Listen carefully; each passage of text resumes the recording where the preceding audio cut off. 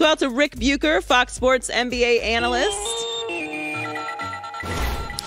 And now also a coworker of Tom Brady's, as we will welcome Tom Brady to the Fox Sports family upon retirement. But let's start with the NBA playoffs. So I spoke about it earlier on the show today. I think that the NBA is in the healthiest place it's been in a long time. If you look at the teams that are remaining in the playoffs, the competition level that we're getting in the playoffs, outside of the Grizzlies losing last night, we would have had long series, obviously John not being in it, which we'll get to.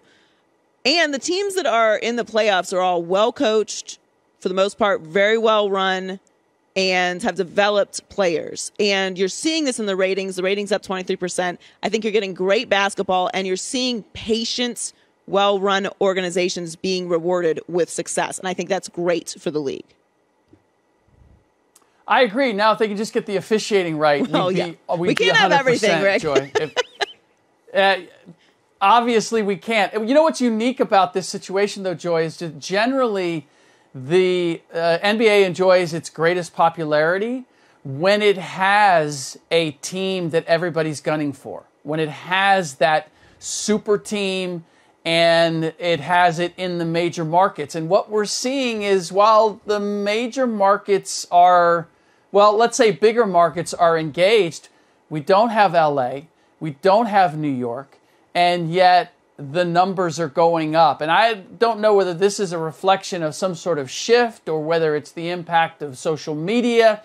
But the fact that you would have a Ja Morant in Memphis, a relatively new star, leading the social media engagement and the replays of videos, I think we're seeing maybe a sea change when it comes to sports, but certainly the NBA, and how it gains traction and popularity. Because what we have right now, where we don't have really a favorite to win it all, and yet everybody is engaged and excited, that works for the NFL when there's parity.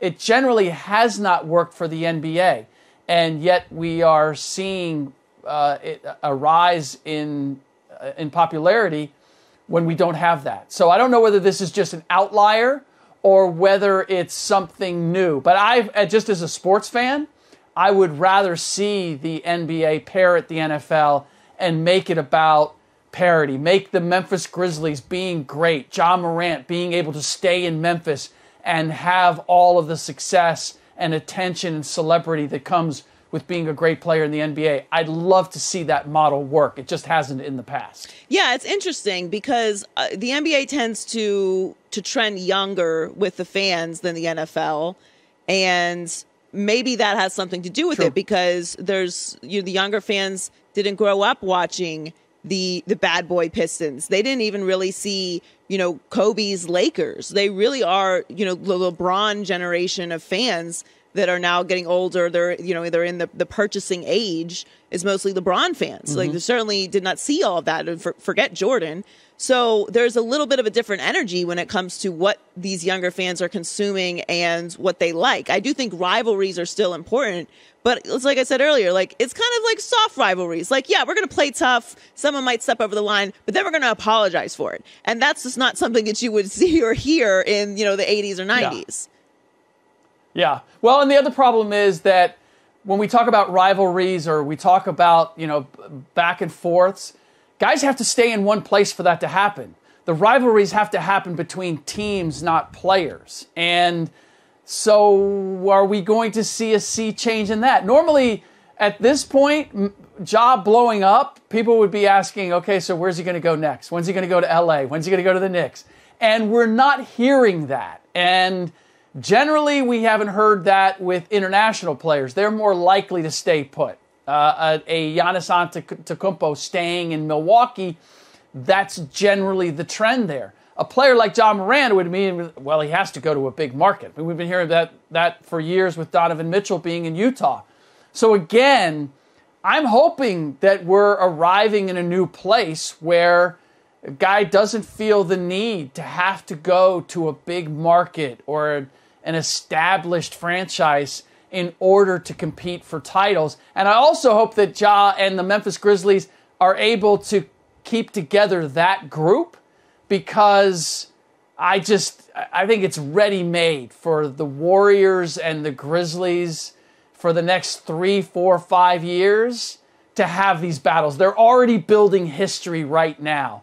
And when you look at whether it's Jordan Poole or Steph Curry, the battle between them and John Morant at the point guard spot, the way they play very similarly. James Wiseman comes along, and now he's going up against Jaren Jackson Jr. It's like all the storylines are there for the Grizzlies-Warriors to be a great rivalry for years to come if everybody stays in place.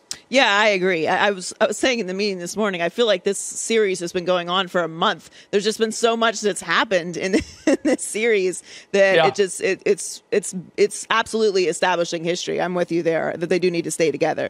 Well, Boston got a big win last night, so now that series is even. What is your expectation for that series moving forward? I did not expect it to go 7. I expected the Bucks to win last night and this to be a 6-game series. I now expect it to go 7, and I'm going to stay with the Bucks, but they need some guys to step up, and they need to put a muzzle on Al Horford at 35 years old. If you had told me, you know what's going to happen? Al is going to not only dunk on Giannis Antetokounmpo, he's going to drive past him and dunk on him, and he's going to get a career playoff high 30 points in a Game 4 where the Bucks have an opportunity to put a stranglehold on the series. Did not expect any of that. I do believe Giannis is playing well. He's not playing great. The three's not falling. The free throws have been a little iffy. But more than anything else, nobody's coming along to join the party. Jason Tatum is getting an Al Horford. He's getting a Marcus Smart. He's getting help. And I look to Bobby Portis as the biggest absentee to this point. I expected, look, when PJ Tucker left and went to Miami, I was not worried about it because I thought Bobby Portis was ready to step in. I thought he was a better offensive weapon, and I thought defensively he could do enough to make up for it. He did that against Chicago. When he did it against Chicago, they won in a walk. I expected to see more of that in this series, and I think it's more vital that he give them that in this series, but 15 minutes and 4 points in the last game is not going to get it done. So we'll have to see whether Mr. Googly Eyes, Bobby Buckets, is able to step up and give them a little more in this next game. Somebody has to. Drew Holiday, Bobby Portis, Grayson Allen, another big game. Somebody has to join the party with Giannis if the Bucks are going to get this done. We're talking to Ric Bucher on the herd.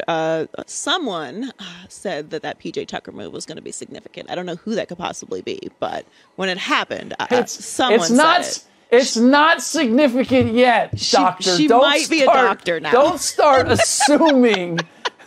Miami is in a dogfight themselves. They so sure are. Let's not jump to conclusions. They sure are. We have 2 minutes left, so let's go there then. What do you think of Harden? Is he going to string together a series of these performances? We know Miami Harden is very different than some other cities. Yeah. No, I mean, this has been the problem. I never doubted that Harden could have a game like this. But what we expect from the James Hardens, what we expect from guys who've been named to the 70 all-time greats, is that they are consistently great. And that has not been it. And I hate to downplay what Harden did, but the three was falling and he was getting calls at the rim. And the Philadelphia 76ers seem to have bought into the idea that Harden was washed. I don't think they played him particularly hard.